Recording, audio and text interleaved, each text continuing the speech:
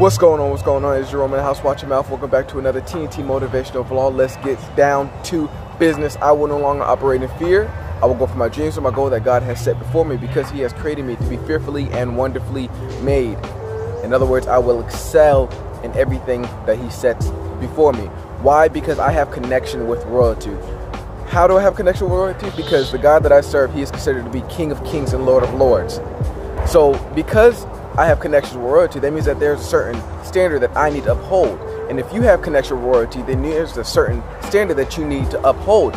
Have you ever gone to the grocery store and your mom or your dad or your grandmother said, "Don't touch nothing, you are representing me"? When you go out to eat, don't act crazy because people are going to be looking at me crazy. So if you act crazy in this world, how do you think people are going to feel towards God? Well, they don't really serve God. Well, they say they're Christians, but they're out here cussing. They say they're Christians, but they're out here at the clubs. No judgment towards you, but there's a certain standard that you need to uphold if you're in connection with royalty. You are royalty. You are beautiful. You are amazing. You are great. Keep pressing, keep praying, and keep pushing. Bye.